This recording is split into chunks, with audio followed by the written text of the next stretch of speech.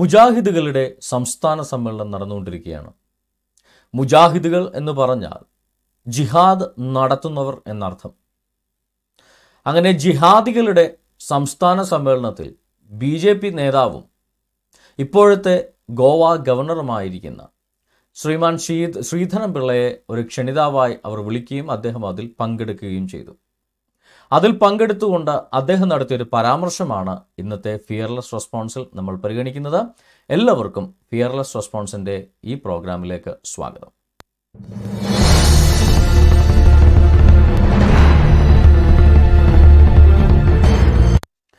Sreedharan Pillai sir ആ പ്രോഗ്രാമിൽ ചെന്നിട്ട് ഒരു പരാതിയാണ് തുടക്കം മുതൽ പറയുന്നത്. അദ്ദേഹത്തെ വിളിച്ചത് പല മുസ്ലിം നേതാക്കന്മാർക്കും ഇഷ്ടപ്പെട്ടിട്ടില്ല.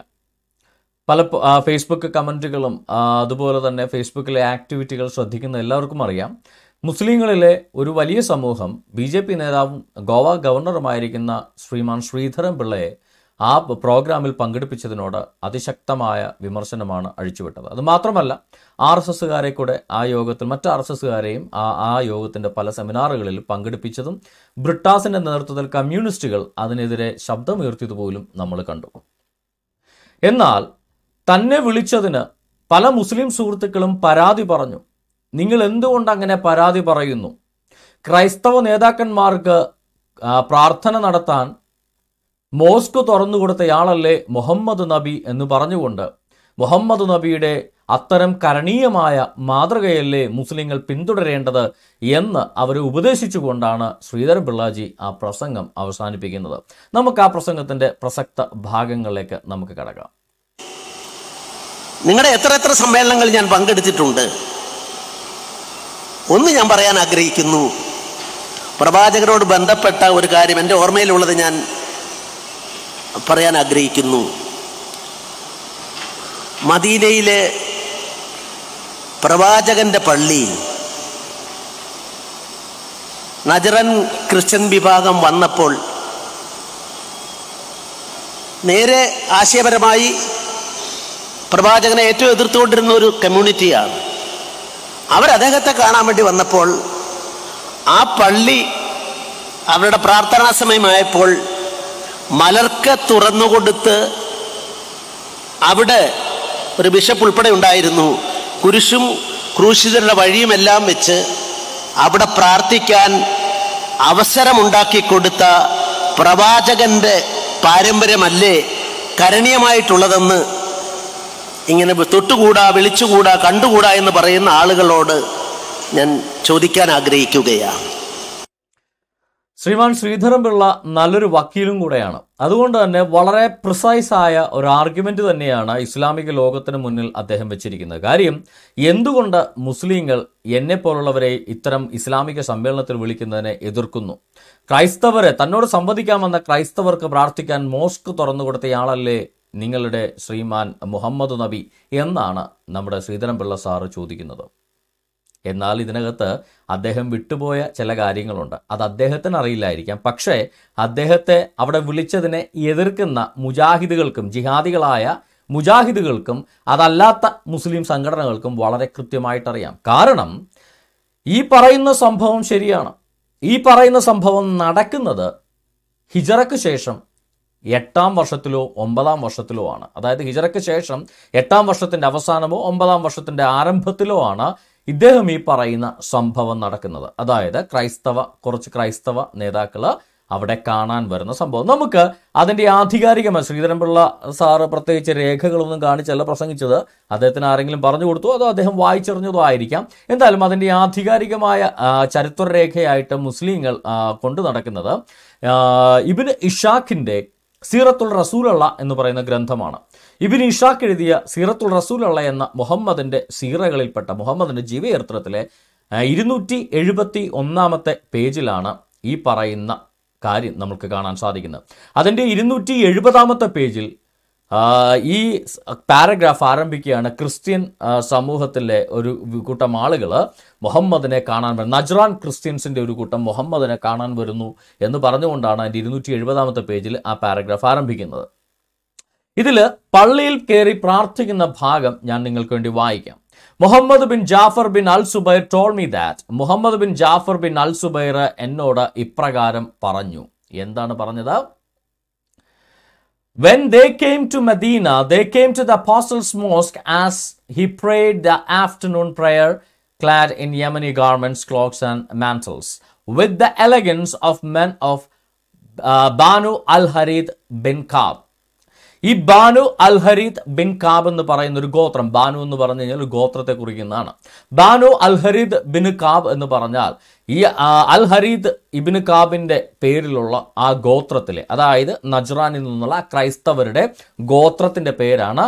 അതാണ് ബി ക്യാപിറ്റൽ എഴുതുന്ന ബാനു അൽ ഹരീത് ബിൻ കാബ്.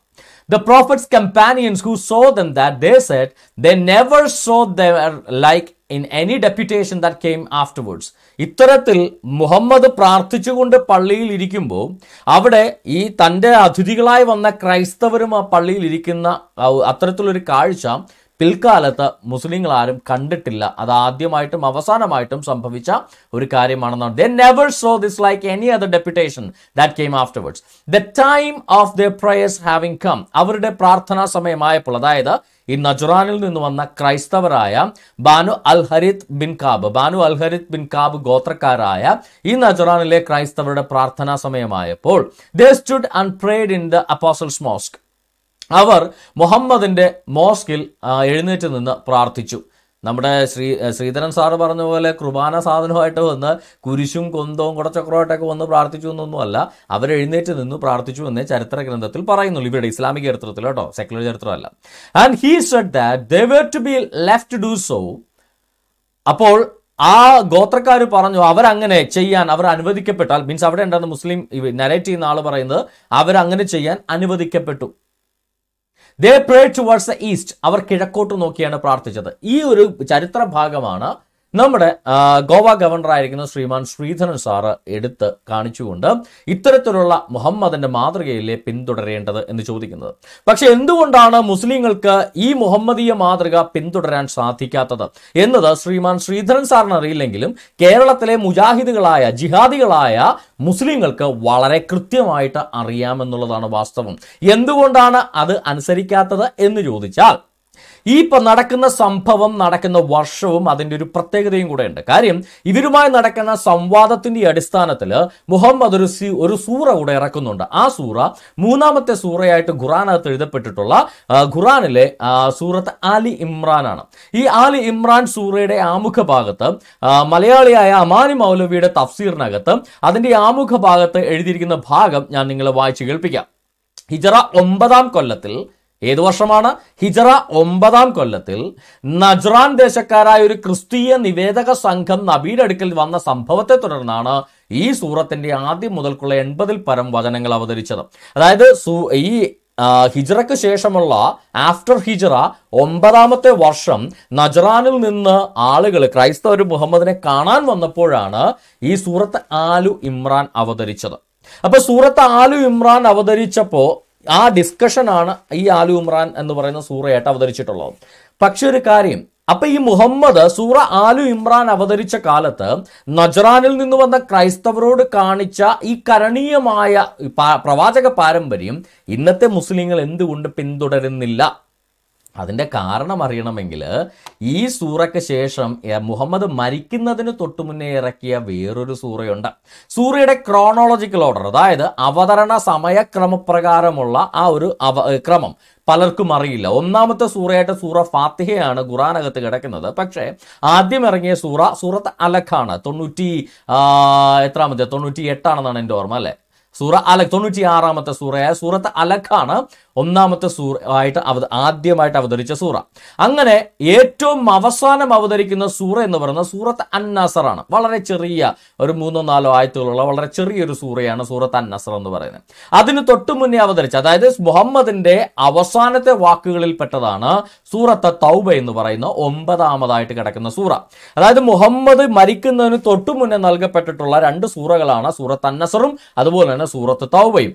ഈ മുഹമ്മദ് മരിക്കുന്നതിന് തൊട്ടു മുന്നേ നൽകപ്പെട്ടിട്ടുള്ള സൂറത്ത് തൗബയേക്കാൾ ഒത്തിരി മുമ്പ് ഇറക്കപ്പെട്ട സൂറയാണ് സൂറ ആലി ഇമ്രാൻ എന്ന് പറയുന്നത്. 89 അവതരണ ക്രമപ്രകാരം 89-ാമതായിട്ട് ഇറക്കപ്പെട്ട സൂറയാണ് സൂറത്ത് ആലി ഇമ്രാൻ. എന്നാൽ 113-ാമതായിട്ട് ഇറക്കപ്പെട്ട സൂറയാണ് സൂറത്ത് അൽ തൗബ എന്ന് പറയുന്നത്. അതായത് 24 സൂറകൾക്ക് ശേഷമാണ് സൂറ ആലി ഇമ്രാൻ ഇറങ്ങി, 24 സൂറകൾക്ക് ശേഷമാണ് സൂറ അൽ തൗബ ഇറങ്ങുന്നത്. ഇതെന്തിനാണ് ഞാൻ ഇതെല്ലാം പറഞ്ഞതെന്നല്ലേ? അതായത് 89-ാമതായിട്ട് ഇറങ്ങിയ സൂറ ആലി ഇമ്രാന്റെ കാലത്താണ്. ആലി ഇമ്രാൻ ഇറങ്ങുന്നത് ഈ നജ്റാനിൽ നിന്ന് വന്ന ക്രൈസ്തവര് ഈ മുഹമ്മദുമായിട്ട് സംവദിക്കുന്ന സമയത്താണ്. എന്നാൽ നിങ്ങൾ ശ്രദ്ധിക്കേണ്ട കാര്യം, ഈ ആലി ഇമ്രാൻ ഇറങ്ങിയതിന് ശേഷം മുഹമ്മദ് മാറി. സൂറ അത്തൗബ എത്തിയപ്പോഴേക്കും, സൂറത്ത് തൗബ എത്തിയപ്പോൾ, ഇന്നത്തെ ഖുറാനിൽ 9-ാമത്തെ സൂറ എത്തി. മുഹമ്മദ് മരിക്കുന്നതിന് മുന്നേ അവസാനം മുഹമ്മദ് പോളിസി മാറ്റി. അതുകൊണ്ടാണ് പഴയ പാരമ്പര്യം, മുഹമ്മദ് പണ്ട് നടത്തിയ പാരമ്പര്യം ഇന്ന് മുസ്ലിങ്ങൾ അംഗീകരിക്കാത്ത. അങ്ങനെ മുഹമ്മദ് ക്യാൻസൽ ചെയ്ത ഒത്തിരി പാരമ്പര്യങ്ങളുണ്ട്. ക്രൈസ്തവരെ പള്ളി കയറ്റിയത് മാത്രമല്ല, മുഹമ്മദ് റദ്ദാക്കിയ പാരമ്പര്യങ്ങൾ. മുഹമ്മദ് മദ്യം കഴിക്കുമായിരുന്നു, മുഹമ്മദ് വീഞ്ഞു കുടിക്കുമായിരുന്നു. അത് പിൽക്കാലത്ത് സൂറത്തിറക്കി റദ്ദാക്കി. ഇതുപോലെ ക്രൈസ്തവരെ പള്ളിയിൽ കയറ്റിയ പാരമ്പര്യം മുഹമ്മദ് സൂറത്ത് തൗബ ഇറക്കി റദ്ദാക്കി എന്നുള്ളതാണ് കാര്യം. അപ്പച്ചേക്കും റദ്ദാക്കിയതിന് തെളിവുണ്ടോ? ഉണ്ട് ശ്രീധരൻ സാറേ, റദ്ദാക്കിയതിന് തെളിവുണ്ട്. എന്താണ് ആ തെളിവെന്ന് ചോദിച്ചു കഴിഞ്ഞാൽ, താങ്കൾ എടുത്ത ചരിത്രം, ശ്രീധരൻ സാർ എടുത്ത ചരിത്രം സീറത്ത് റസൂലുള്ളയുടെ 271-ാമത്തെ പേജിലാണ്. അതിനൊക്കെ ഒത്തിരി ശേഷം അതേ സീറത്ത് റസൂലുള്ള എന്ന് പറയുന്ന ഇബ്നു ഇഷാഖിന്റെ ചരിത്ര ഗ്രന്ഥത്തിലെ 645-ാമത്തെ പേജിൽ എത്തുക. അപ്പോൾ ഈ സൂറത്ത് റസൂലുള്ളയിൽ ഈ വന്ന നജ്റാൻ ക്രൈസ്തവര് ഏത് ഗോത്രക്കാരാ? ബാനു അൽ ഹരീദ് ബിൻ കബ എന്ന് പറയുന്ന ഗോത്രക്കാരാണ്. ഇതേ ബാനു അൽ ഹരീദ് ബിൻ കബ എന്ന് പറയുന്ന ഗോത്രക്കാര് ഇസ്ലാം സ്വീകരിപ്പിക്കുന്ന പേജാണ് ഇതിന്റെ 645-ാമത്തെ പേജ്. ആ പേജിലെ കാര്യങ്ങൾ ഞാൻ വായിച്ചു കേൾപ്പിക്കാം. അതായത് സൂറത്ത് തൗബ ഇറങ്ങിയതിന് ശേഷം നടക്കുന്ന സംഭവം വായിച്ചോളൂ. The Banu al-Harith accept Islam. Then the apostle, അതായത് Muhammad, sent Khalid bin al-Walid. Khalid bin al-Walid എന്ന് പറയുന്ന ഒരു മുസ്ലിമിന്റെ നേതൃത്വത്തില് മുഹമ്മദ് അയച്ചു. In the month of Rabiul Akhir al-Jumada, in the year 10, അതായത് ഹിജ്റയ്ക്ക് ശേഷം 10-ാം വർഷം, 9-ാം വർഷമാണ് സൂറത്ത് ആലി ഇമ്രാൻ ഇറങ്ങുന്നതും ഈ പറയുന്ന നജ്റാനിലെ ക്രൈസ്തവർ മുഹമ്മദിനെ അങ്ങോട്ട് പോയി സന്ദർശിക്കുന്നതും അവർക്ക് പള്ളിയിൽ മോസ്കിൽ പ്രാർത്ഥിക്കാനുള്ള അവസരം ഒരുക്കുന്നതും. അതിന് 1 വർഷത്തിന് ശേഷം സൂറത്ത് തൗബ ഇറങ്ങിയതിനു ശേഷം എന്തു സംഭവിച്ചു? ഈ പറയുന്ന ക്രൈസ്തവരുടെ അടുക്കിലേക്ക്, ഇതേ ആളുകൾ മുഹമ്മദിനെ വിസിറ്റ് ചെയ്ത ആ ആളുകളുടെ അടുക്കിലേക്ക്, അതേ ഗോത്രക്കാരുടെ അടുക്കിലേക്ക്, ബാനു അൽ ഹരീത്ത് ഗോത്രക്കാരുടെ അടുക്കിലേക്ക്, ബാനു അൽ ഹരീത്ത് ബിൻ കബ് ഗോത്രക്കാരുടെ അടുക്കിലേക്ക്, നജ്റാനിലെ ആ മുഹമ്മദിനെ ഇങ്ങോട്ട് വന്ന് സന്ദർശിച്ച ആ ഗോത്രക്കാരുടെ അടുക്കിലേക്ക് മുഹമ്മദ് ആളെ അയച്ചു. ക്രൈസ്തവര് ബാനു അൽ ഹരീത്ത് ബിൻ കാബ് ഗോത്രക്കാര് മുഹമ്മദിന്റെ അടുക്കിലേക്ക് 60 പേരുടെ നിവേദന സംഘത്തെ അയച്ചു. അവര് വന്നിട്ട്, മുഹമ്മദേ, നീ ഇസ്ലാം മതം വിട്ട് ക്രിസ്ത്യാനിയായില്ല, നിന്നെ ഞങ്ങൾ കൊല്ലും എന്ന് പറയാനല്ല. എന്നാൽ മുഹമ്മദ് തിരിച്ച ആളെ അങ്ങോട്ട് വിട്ടത് 1 വർഷത്തിന് ശേഷം മുഹമ്മദ് പോളിസി മാറ്റിയതിനു ശേഷം, മുഹമ്മദ് ഖുറാനിലെ ആയത്ത് സൂറത്ത് തൗബ ഇറക്കിയതിനു ശേഷം, മരിക്കുന്നതിന് തൊട്ടു മുന്നേ മുഹമ്മദ് ഈ നജ്റാനിലെ ക്രൈസ്തവരുടെ അടുക്കിലേക്ക് മുഹമ്മദ് തിരിച്ചാളയച്ചത് ബാനു അൽ ഹരീത്ത് ബിൻ കാബ് ഗോത്രക്കാരുടെ അടുക്കിലേക്ക്, നജ്റാനിലേക്ക് മുഹമ്മദ് തിരിച്ചാളെ അയച്ചു. ആരുടെ നേതൃത്വത്തിൽ? ഖാലിദ് ബിൻ അൽ വാലിദിന്റെ നേതൃത്വത്തിൽ ഒരു കൂട്ടം പട്ടാളക്കാരെയാണ് മുഹമ്മദ് അങ്ങോട്ട് അയക്കുന്നത്. എന്തിനു വേണ്ടിയാ? 10-ാം വർഷം, ഇൻ ദ ഇയർ 10, 10-ാം വർഷം അയച്ചു. എന്തിനു വേണ്ടിയാ അയച്ചിട്ട്? ബിൻ അൽ ഹരീദ് ബിൻ കാബ് ഗോത്രക്കാരൻ, നജ്റാനിലെ ആ ഗോത്രക്കാരെ അയച്ചിട്ട് പറഞ്ഞു, and ordered him to invite them to Islam. എന്നിട്ട് അവനോട് ഈ അയച്ച പട്ടാളക്കാരോട് കൽപ്പിച്ചത്, നിങ്ങൾ എന്ന് നമ്മളെ ഇങ്ങോട്ട് വന്ന് സന്ദർശിച്ച, സൗഹൃദ സന്ദർശനം നടത്തിയ ഈ നജ്റാനിലെ ബാനു അൽ ഹരീദ് ബിൻ കാബ് ഗോത്രക്കാരുടെ അടുക്കല് നിങ്ങൾ കൽപ്പനയിടണം. എന്ത്?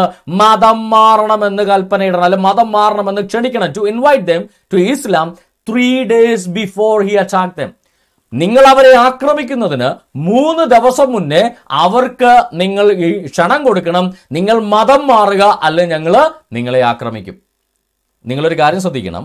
ഈ മുഹമ്മദിന്റെ അടുക്കിലേക്ക് നജ്റാനിലെ ഇതേ ഗോത്രക്കാര് മുഹമ്മദിന്റെ അടുക്കിലേക്ക് ദൗത്യസംഘത്തെ അയച്ചത് മുഹമ്മദ് ഇസ്ലാം മതം വിട്ട് ക്രിസ്ത്യാനി ആയില്ലെങ്കിൽ മുഹമ്മദിനെ കൊല്ലും എന്ന് പറയാനല്ല, മുഹമ്മദിനെതിരെ യുദ്ധം നടത്തും എന്ന് പറയാനല്ല. എന്നാൽ മുഹമ്മദ് തിരിച്ച് ഖാലിദ് ബിൻ അൽ വാലിദിന്റെ നേതൃത്വത്തിൽ കൃത്യം 1 വർഷത്തിന് ശേഷം നജ്റാനിലെ അതേ ഗോത്രക്കാരുടെ അടുക്കിലേക്ക് ആളെ വിട്ടത് invite them to Islam 3 days before he attacked them. അവരെ ക്രൈസ്തവം മതം വിട്ട് ഇസ്ലാം മതം സ്വീകരിച്ചില്ലെങ്കിൽ അവരെ 3 ദിവസത്തിനകം ആക്രമിക്കുമെന്ന് പറയാൻ വേണ്ടിയാണ് വിട്ട്.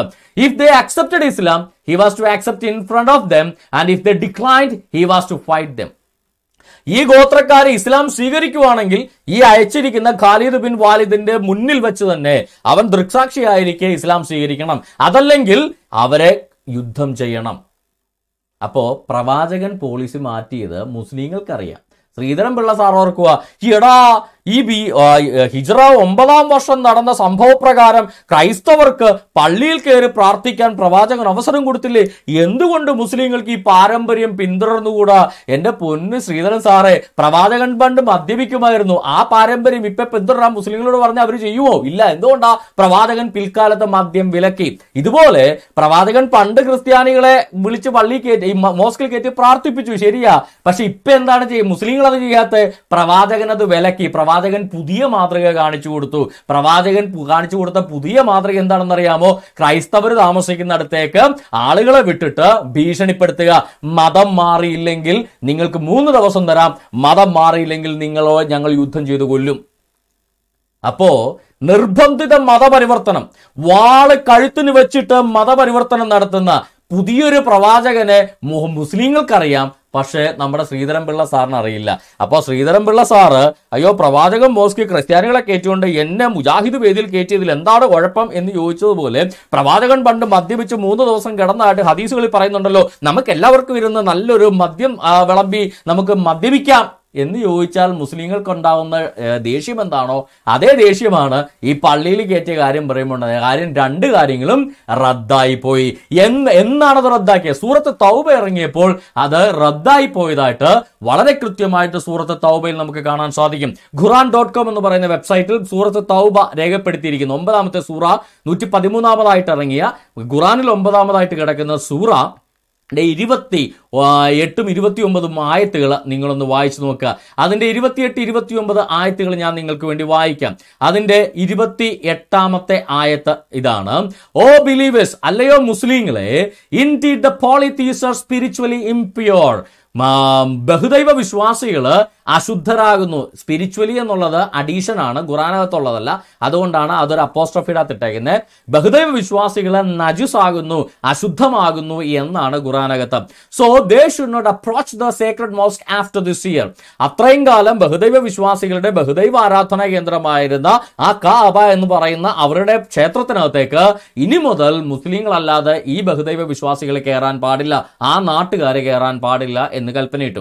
ഇഫ് യു ഫിയർ പോവർട്ടി, അപ്പൊ എന്ത് സംഭവിക്കും? വലിയൊരു തീർത്ഥാടന കേന്ദ്രമായിരുന്ന ഈ മക്കയിലെ കബയില് മറ്ററബികൾക്ക്, മുശ്രിക്കീങ്ങളായ ബഹുദൈവ വിശ്വാസികളായ ഹൈന്ദവരെ പോലെ ഒന്നിലധികം ദേവന്മാരിൽ വിശ്വസിക്കുന്ന മുശ്രിക്കീങ്ങളായ ഈ അറബികൾക്ക് പ്രവേശിക്കാൻ സാധിക്കാതെ വരുമ്പോൾ ഈ മക്ക നിവാസികളായ മക്കയിലെ അടിസ്ഥാന വർഗമായ ഖുറൈശികളിൽ ഇപ്പൊ മെജോറിറ്റി ഖുറൈശികളും മുസ്ലിമായി മാറി. അപ്പൊ അവരുടെ കച്ചവടം കുറഞ്ഞ് അവിടെ ദാരിദ്ര്യം ഉണ്ടാകുമല്ലോ എന്ന് പറഞ്ഞു. അപ്പോ if you fear of poverty, നിങ്ങൾ ദാരിദ്ര്യം ഉണ്ടാകുമെന്ന് ഭയപ്പെടുകയാണെങ്കിൽ അള്ളാഹു will enrich you with his bounty. അള്ളാഹു യുദ്ധം മുതൽ കൊണ്ട് നിങ്ങളെ സമ്പന്നരാക്കും. ആരോട് യുദ്ധം ചെയ്ത മുതൽ കൊണ്ട്? അതറിയണമെങ്കിൽ അടുത്ത ആയത്ത് വായിക്കണം. Fight those who do not believe in Allah and last day. നിങ്ങള് അള്ളാഹുവിലും അന്ത്യദിനത്തിലും വിശ്വസിക്കാത്ത ക്രൈസ്തവരോടും യഹൂദന്മാരോടും യുദ്ധം ചെയ്യണം. എന്താ? Who were given the scripture, അതായത് ഇസ്ലാമിന് മുന്നേ വേദം നൽകപ്പെട്ടിട്ടുള്ള ക്രൈസ്തവരായാലും യഹൂദരായാലും അവരോട്, ക്രിസ്ത്യാനികളോട് എന്ത് ചെയ്യണം? Fight those who do not believe Allah and last day. ഈ അള്ളാഹുവിലും അന്ത്യദിനത്തിലും വിശ്വസിക്കാത്ത ക്രൈസ്തവരോട് യഹൂദരോട് നിങ്ങൾ യുദ്ധം ചെയ്യണം. Nor comply what Allah and his Messenger has forbidden. അള്ളാഹുവും ഈ മുഹമ്മദും നിഷിദ്ധമാക്കിയ സാധനങ്ങൾ നിഷിദ്ധമാക്കാത്ത ക്രൈസ്തവരോട് നിങ്ങൾ പോരാടണം. Nor embrace the religion of truth from among those who were given the scripture. ഈ പറയും പുതിയ മതം, ഈ ഇസ്ലാം മതം, അതാണ് റിലീജിയൻ ഓഫ് ട്രൂത്ത് എന്ന് പറയുന്നത്. ഈ ഖുറാനകത്ത് സത്യമതം എന്ന് പറയുന്നത് ഇസ്ലാം മതത്തെയാണ്. അപ്പൊ ഇസ്ലാം മതം സ്വീകരിക്കാത്ത, എംബ്രേസ് ചെയ്യാത്ത, മതം മാറി ഇസ്ലാം മതം സ്വീകരിക്കാത്ത വേദം നൽകപ്പെട്ടവരോട് നിങ്ങൾ യുദ്ധം ചെയ്യണം. until they pay tax, അതായത് jizya, willingly submitting, fully humbled. അതായത് മതം മാറിയില്ലെങ്കിൽ അവരിൽ നിന്ന് ഭീമമായ മതകരം നിങ്ങൾ ചുമത്തണം. അങ്ങനെ അവരെ യുദ്ധം ചെയ്ത് കീഴടക്കി ഒന്നുകിൽ കൊല്ലുക, അല്ലെ മതം മാറ്റുക, അല്ലെങ്കിൽ അവർ ജിസിയ കൊടുത്ത് ഹംബിൾഡ് ആൻഡ് ഹ്യൂമിലിയേറ്റഡ്, ഏറ്റവും തരം താണവരായി ജീവിക്കാൻ തയ്യാറായി അവർ ജിസിയ കൊടുക്കാൻ തയ്യാറാകണം. അപ്പൊ ഈ ആയത്തിറങ്ങിയ കാര്യം ശ്രീധരൻ പിള്ള സാർ അറിഞ്ഞില്ല. പക്ഷേ നജിസായ ഈ പറയുന്ന ബഹുദൈവ വിശ്വാസികളിൽപ്പെട്ട ശ്രീധരൻ പിള്ള സാറോ ഈ വേദക്കാരിൽപ്പെട്ട ക്രൈസ്തവരെയോ കണ്ടാൽ ആക്രമിച്ച് കൊല്ലണമെന്നും നാടുകടത്തണമെന്നും നിർബന്ധിത മതപരിവർത്തനത്തിന് വിധേയമാക്കണമെന്നും മുഹമ്മദ് മരിക്കണതിന് തൊട്ടു മുന്നേ ഈ സൂറത്ത് തൗബയിൽ പറഞ്ഞത് ശ്രീധരൻ പിള്ള സാറ് അറിഞ്ഞിട്ടില്ല. അതാണ് ശ്രീധരൻ പിള്ള സാറിന് പറ്റിയ അബദ്ധം. അപ്പോ ആഫ്റ്റർ ഹിജറയ്ക്ക് ശേഷം ഹിജറ വർഷം 9-ാം വർഷത്തിൽ ക്രൈസ്തവരെ മോസ്കിൽ നിസ്കരിക്കാൻ വേണ്ടി മുഹമ്മദ് അനുവദിച്ചെങ്കിൽ അതേ ക്രൈസ്തവരുടെ വീട്ടിലേക്ക് മുഹമ്മദ് ആയുധധാരികളായ കൊള്ള സംഘത്തെ, മുഹമ്മദിന്റെ ഗുണ്ടാ സംഘത്തെ തന്നെ അയച്ചിട്ട് മതം മാറിയില്ലെങ്കിൽ കൊല്ലുമെന്ന് പറഞ്ഞ് അവരെ ഭീഷണിപ്പെടുത്തി മതം മാറ്റിയതായി ആ സീറത്ത് റസൂലുള്ളയുടെ ഇബ്നു ഇഷാഖിന്റെ സീറത്ത് റസൂലുള്ളയുടെ 645-ാമത്തെ പേജിൽ നമുക്ക് കാണാം. അതായത് മുഹമ്മദ് പോളിസി മാറ്റി. ക്രൈസ്തവരോട് സ്നേഹം കാണിക്കുന്നതിന് പകരം, അന്യമതക്കാരോട് സ്നേഹം കാണിക്കുന്നതിന് പകരം ഇനി മുതൽ അള്ളാഹു കൽപ്പിച്ചു അന്യമതക്കാരെ നിർബന്ധിത മതപരിവർത്തനത്തിന് വിധേയമാക്കണം. Fight if they don't embrace Islam, you need to fight വിത്ത് ദം. ഇതിന്റെ തഫ്സീർ വായിച്ചു കഴിഞ്ഞാൽ ഇതിലും രസമാണ്. ഇബ്നു കസീറിന്റെ തഫ്സീർ, ഈ ആയത്തിനുള്ള ഇബ്നു കസീറിന്റെ തഫ്സീർ, നമ്മളത് 28-29 ആയത്തുകളുടെ ഇബ്നു കസീറിന്റെ തഫ്സീർ, യു ആർ റീഡിംഗ് ദ തഫ്സീർ of the group of versus, സൂറ തൗബയുടെ 28-29 ആയത്തുകളുടെ ഈ തഫ്സീർ ഇബ്നു കസീർ നമുക്കൊന്ന് വായിച്ചു വെക്കാം. Idolaters are no longer allowed to Masjidul Haram. Allah commands his believing servants, അതായത് മുസ്ലിങ്ങളോട് അള്ളാഹു കൽപ്പിക്കുന്നു, who are pure in religion and person, മുസ്ലിങ്ങൾ ശുദ്ധരാണ്, അവർ ശുദ്ധജാതിക്കാരാണ്, ഭക്ഷണത്തിൽ ശുദ്ധിയും അശുദ്ധിയും ഇല്ല എന്ന് പറയുന്ന ചില ഫാത്തിമ തഹ്ലിയമാരെ നമ്മൾ ഇന്ന് കണ്ടു, ഇന്ന് ടെലിവിഷനിൽ കണ്ടു. എന്നാൽ ഇസ്ലാമിൽ ഖുർആൻ പറയുന്നത് മുസ്ലിങ്ങൾ ശുദ്ധരാണ്, അവർ വ്യക്തിയായാലും മതമായാലും അവർ ശുദ്ധരാണ്. ആൻഡ് എന്ത് ചെയ്യണം? To expel the ഐഡോലേറ്റേഴ്സ് who are filthy in religious sense എന്ന് വിശദീകരിക്കുകയാണ്. മതപരമായിട്ട് അവർ അശുദ്ധരാണ്, അന്യമതക്കാരെ അശുദ്ധരാണ്, അവരെ നിങ്ങൾ പുറത്താക്കണം. അവരുടെ ക്ഷേത്രം, ഈ മുസ്ലിങ്ങളുടെ ക്ഷേത്രമല്ല, മുസ്ലിങ്ങളുടെ ഈ മോസ്ക് അല്ലായിരുന്നു കാബ. ഈ ബഹുദൈവ വിശ്വാസികളായി ഈ അശുദ്ധരെന്ന് ഇവർ അപമാനിക്കുന്ന മുശ്രിക്കീങ്ങളുടെ ബഹുദൈവ ക്ഷേത്രമായിരുന്നു കാബ. ആ കാബയെ പേര് മാറ്റി അൽ മസ്ജിദ് അൽ ഹറാം എന്ന് പേരാക്കിയിട്ട് അത് ഞമ്മന്റെ സ്ഥാപനമാക്കി മാറ്റിയെടുത്തിട്ട് അവരെ അതിൽ നിന്ന് പുറത്താക്കി. ഹാഗിയ സോഫിയിൽ കുർബാനയോ എല്ലാം പോപ്പിന് പോലും ഇപ്പൊ പറ്റില്ല. കാര്യം ഹാഗിയ സോഫിയിലെ ഇന്ന് ക്രൈസ്തവരെ അടിച്ചു മാറ്റിയിട്ട് ഹാഗിയ സോഫിയ ഇസ്ലാമിക മോസ്ക് ആക്കി മാറ്റിയതുപോലെ. After the revelation of this ആയ, idolaters were no longer allowed to go near the masjid. അപ്പൊ എന്ത് പറ്റി? ഈ ആയത്ത് ഇറങ്ങിയതിനു ശേഷം ഈ ഐഡോലേറ്റേഴ്സിന് മക്കയിലേക്ക് പോകാൻ പറ്റാത്ത, അറബികൾക്ക് മക്കയിൽ കയറാൻ പറ്റാത്ത അവസ്ഥയായി. ദിസ് ആയ was revealed in the 9th year of ഹിജ്റ. ഈ നജ്റാനിലെ ക്രൈസ്തവർ കാണാൻ വരുന്ന 8-ാം വർഷം അവസാനം അല്ല 9-ാം വർഷത്തിന്റെ ഈ ആരംഭത്തിലാണ്, 9-ാം വർഷത്തിന്റെ ഈ അവസാനമാണ് ഈ പറയുന്ന ഈ ആയത്തിറങ്ങിയത്. മുഹമ്മദ് നജ്റാനിലെ ക്രൈസ്തവരെ സ്വീകരിച്ചതിന് ശേഷം ഇറങ്ങിയ ആയത്താണ് അത്. 3-ാമത്തെ സൂറയായ സൂറ ആലി ഇമ്രാന്റെ കാലത്താണ് ക്രൈസ്തവർ സ്വീകരിക്കുന്നത്. 9-ാം വർഷത്തിന്റെ ആദ്യകാലത്ത്, 9-ാം വർഷത്തിന്റെ അവസാനമായപ്പോഴേക്കും സൂറത്ത് തൗബ ഇറങ്ങി. അവസാന സൂറകളിൽപ്പെട്ട സൂറത്ത് തൗബ ഇറങ്ങി. സൂറത്ത് തൗബ പ്രകാരം ബഹുദൈവ വിശ്വാസികൾ കയറാൻ പാടില്ല. അപ്പൊ എന്ത് പറ്റി? അത് വന്നപ്പോഴേക്കും പ്രശ്നമായി. എന്താ അങ്ങനെ വന്നപ്പോഴേക്കും താഴേക്ക് വായിക്കുമ്പോൾ, and if you fear poverty Allah will enrich you out of his bounty. Muhammad bin Ishaq comment, the people said, ജനങ്ങൾ പറഞ്ഞു, അപ്പോൾ മുസ്ലിങ്ങളായിട്ടുള്ള ആളുകൾ പറഞ്ഞു, our markets will be closed. ഇങ്ങനെ അറബികളായ ബഹുദൈവ വിശ്വാസികളെ ഈ അവരുടെ പാരമ്പര്യമായി നൂറ്റാണ്ടുകളായിട്ട് അവരുടെ ക്ഷേത്രം സന്ദർശിക്കുന്നതിൽ നിങ്ങൾ തടഞ്ഞു കഴിഞ്ഞാൽ നമ്മുടെ കച്ചവട സ്ഥാപനങ്ങളെല്ലാം അടച്ചു പോകും. Markets will be closed, our commerce disrupted ആവും, നമ്മളുടെ കച്ചവടങ്ങളെല്ലാം അവസാനിക്കും. And we earn will vanish, നമ്മുടെ സമ്പത്തുകളെല്ലാം ഇല്ലാതായി പോവും. അപ്പോ അതായത് മുശ്രിക്കീങ്ങൾ എന്ന് പറയുന്ന ആ നാട്ടുകാരെയും അവരുടെ ബഹുദൈവ മതക്ഷേത്രത്തിൽ സന്ദർശനം നടത്തിക്കൊണ്ടിരുന്ന മറ്റു അറബി മതക്കാരെയും ഈ ബഹുദൈവ ക്ഷേത്രത്തിൽ നിന്ന് പുറത്താക്കിക്കൊണ്ട് അത് ഇസ്ലാമിക മോസ്ക് ആയിട്ട് പ്രഖ്യാപിക്കപ്പെട്ടു, ഇസ്ലാമിക മസ്ജിദ് ആയിട്ട് പ്രഖ്യാപിക്കപ്പെട്ടു. അപ്പൊ അവിടെ കച്ചവടം കുറയില്ലേ? അവിടെ പുറത്തുനിന്ന് ആളുകൾ സന്ദർശിക്കാൻ തീർത്ഥാടനം നടത്താതെ വരുമ്പോ അവിടെ കച്ചവടം കുറയില്ലേ? അപ്പോൾ എന്ത് ചെയ്യുമെന്ന് ചോദിച്ചപ്പോ അള്ളാഹു അടുത്ത ആയത്തിറക്കി, അതായത് മുഹമ്മദ് അടുത്ത ആയത്തിറക്കി. എന്താണ് ആയത്ത്? If you fear poverty Allah will enrich you from other resources. മറ്റ് സോഴ്സുകളിൽ നിന്ന് അള്ളാഹു നിങ്ങളെ സമ്പന്നരാക്കും. എന്നിട്ട് പറയാ, ആൻഡ് ഫീൽ ദം സബ്ഡ്യൂഡ്, അതായത് ക്രൈസ്തവരെ, അടുത്ത ആയത്തെന്ന് പറഞ്ഞാൽ ക്രൈസ്തവരുടെ ഇക്കെതിരെ യുദ്ധം, മതം മാറിയില്ലെങ്കിൽ ക്രൈസ്തവരോട് യഹൂദന്മാരോട് യുദ്ധം ചെയ്യാനുള്ള ആയത്താണ് 29ാമത്തെ ആയത്തായിട്ട് ഇറങ്ങിയത്. ഫീൽ ദംസെൽസ് സബ്ഡ്യൂഡ്, അവർ ഹംബിളായി, അവർ കീഴടങ്ങിക്കൊണ്ട് ജിസിയ കൊടുക്കുന്നത് വരെ മതം മാറിയില്ലെങ്കിൽ അവരോട് യുദ്ധം ചെയ്യുക എന്ന്. ദിസ് ആയ means this will be A compensation for the closed markets that you feared would result. അതായത് ഈ പറയുന്ന തീർത്ഥാടകർ, ബഹുദൈവ മതക്കാരായ തീർത്ഥാടകർ വരാതെ നിരോധിച്ചത് കൊണ്ടുണ്ടായ നഷ്ടം നികത്താൻ വേണ്ടി മുഹമ്മദിനോടൊക്കെ എല്ലാ സൗഹൃദത്തിൽ കഴിഞ്ഞിരുന്ന ക്രൈസ്തവരെ പോലുള്ള ആളുകളെ നിർബന്ധിച്ച് യുദ്ധം ചെയ്ത് മതം മാറ്റാനും, മതം മാറാൻ തയ്യാറായില്ലെങ്കിൽ ഭീമമായ മതക്കരം ചുമത്താനും അള്ളാഹു കൽപ്പിച്ച. അങ്ങനെ ഈ തീർത്ഥാടകർ ഇല്ലാത്തതുകൊണ്ടുള്ള നഷ്ടം നികത്താൻ ഒന്ന് ആലോചിച്ച് നോക്കുക. ഒരു ക്ഷേത്രം പിടിച്ചെടുത്ത് സ്വന്തം മോസ്കാക്കി മാറ്റിയിട്ട് അവിടെ ആ ക്ഷേത്രത്തിലെ യഥാർത്ഥ മതക്കാരെ നമസ്കരിക്കാൻ സമ്മതിക്കാതെ വരികയും, അങ്ങനെ സമ്മതിക്കാതെ വന്നപ്പോൾ തീർത്ഥാടനം കുറഞ്ഞുകൊണ്ട് കച്ചവടമില്ലാതായി തീർന്നപ്പോൾ വേറൊരു മതക്കാരായ ക്രൈസ്തവരെ നിർബന്ധിച്ച് മതം മാറ്റാനും, മതം മാറാൻ തയ്യാറായില്ലെങ്കിൽ ഭീമമായ സമ്പത്ത് അവരിൽ നിന്ന് മതക്കരം എന്ന പേരിൽ, ജിസി എന്ന പേരിൽ പിടിച്ചെടുക്കാനും, അങ്ങനെ പിടിച്ചെടുത്ത് ഈ നഷ്ടം നികത്താനും കൽപ്പിക്കുന്ന അള്ളാഹു മുഹമ്മദിനെയും ഇവിടെ കാണാം. അപ്പോ എന്റെ ശ്രീധരൻ സാറേ, മുഹമ്മദ് ഈ അള്ളാഹുവായിട്ട് വലിയ ബന്ധത്തിലില്ലായിരുന്ന കാലത്താണ് ഈ പറയുന്ന ക്രൈസ്തവരെ മോസ്കി കയറ്റിയത്.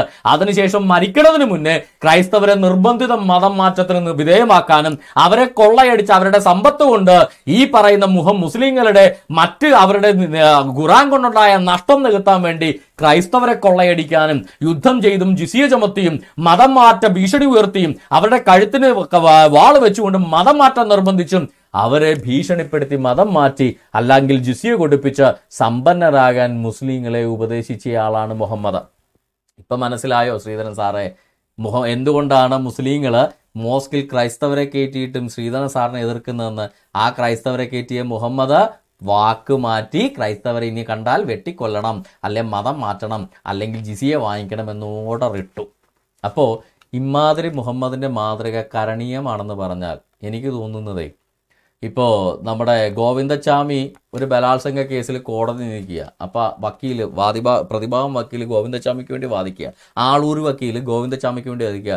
ബഹുമാനപ്പെട്ട ജഡ്ജിയെ, യുവർ ഓണർ, ഞങ്ങളുടെ ഗോവിന്ദച്ചാമി രാത്രി വഴി കൂടെ പോയൊരു പെങ്കൊച്ചിനെ പണ്ട് ജ്യൂസ് വാങ്ങിച്ചു കൊടുത്ത് സുരക്ഷിതമായി വീട്ടിലെത്തിച്ചിട്ടുണ്ട്.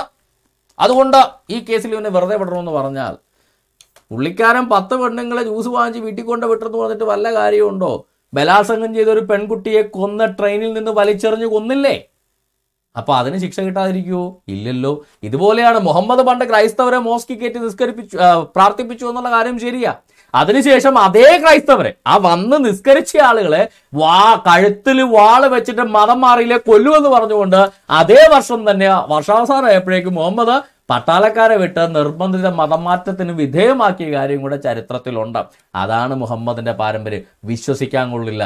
ഇന്ന് നിങ്ങളോട് ചിരിച്ചു കാണിക്കും, നാളെ കഴുത്തിന് കത്തി വെച്ചുകൊണ്ട് മതം മാറാൻ ആവശ്യപ്പെടും. ഇന്ന് ശക്തി കുറവാണെങ്കിൽ ചിരിച്ചു കാണിച്ച് നമ്മളെ വിടും. ശക്തി കിട്ടിക്കഴിയുമ്പോൾ കഴുത്തിൽ വാള് വെച്ച് മതം. അപ്പം മുജാഹിദുകൾ ഇന്ന് ചിരിച്ചു കാണിക്കുന്നത് എന്താണ് ലക്ഷണമെന്നറിയാലോ?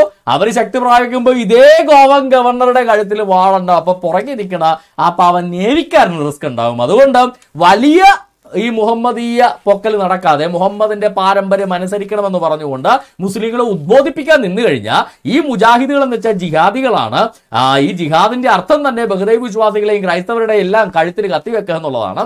അതുകൊണ്ട് ആ വിശ്വാസികളോടുള്ള ജിഹാദ് എന്ന് പറഞ്ഞാൽ തന്നെ ആ വിശ്വാസികളോട് വാളുകൊണ്ട് ജിഹാദ് ചെയ്യാനാണ് ഖുറാനകത്ത് പറഞ്ഞിരിക്കുന്നത്. അതുകൊണ്ട് ശ്രീധരൻപിള്ള സാറ് സമയം മെനക്കെടുത്തി അവരെ കൊണ്ട് ഖുറാനും മുഹമ്മദിനെ അനുസരിച്ച് മുഹമ്മദിനെ മാതൃക പിൻപറ്റാൻ പറഞ്ഞ് ഉപദേശിച്ചു കഴിഞ്ഞാൽ ചിലപ്പോ അവിടെ പുറകെ നിൽക്കുന്ന പട്ടാളക്കാർക്കൊക്കെ തോക്കെടുക്കേണ്ട ഗതികേടുണ്ടാവും. അതുകൊണ്ട് മുസ്ലിങ്ങളെ മുഹമ്മദിന്റെ മാതൃകയിൽ നിന്ന് നിങ്ങൾ പിന്മാറൂ എന്ന് പറഞ്ഞ് ബോധിപ്പിച്ച് അവരെ നല്ല മനുഷ്യരുടെ ആക്കി നല്ല മാനവികതയിലേക്ക് നയിക്കാൻ താങ്കൾ ഇനി കൂടുതൽ ശ്രദ്ധിച്ച് ചരിത്രം കുറച്ചുകൂടെ മുന്നോട്ട് പഠിച്ച്, അല്ലാതെ പണ്ട് നടന്നൊരു സംഭവം എടുത്തിട്ട് പറയുകയല്ല. മുഹമ്മദിന്റെ ജീവിതാവസാനം വരെയുള്ള ചരിത്രം പഠിച്ചിട്ട് മുഹമ്മദിനെ മാതൃകയാക്കാൻ ആവശ്യപ്പെടുക. അപ്പൊ എന്തുകൊണ്ടാണ് മുസ്ലിങ്ങൾ ഈ പറഞ്ഞ ശ്രീധരൻജിയെ എതിർത്തതെന്ന് ശ്രീധരൻജിക്കെങ്കിലും മനസ്സിലായിട്ടുണ്ടാവുമല്ലോ. അപ്പോൾ ഇന്നത്തെ നമ്മുടെ ഫിയർലെസ് റെസ്പോൺസ് ഇവിടെ അവസാനിക്കുന്നു. കേട്ട എല്ലാവർക്കും പ്രത്യേക നന്ദി. ദൈവം നിങ്ങളെല്ലാവരെയും ധാരാളമായിട്ട് അനുഗ്രഹിക്കുമാറാകട്ടെ.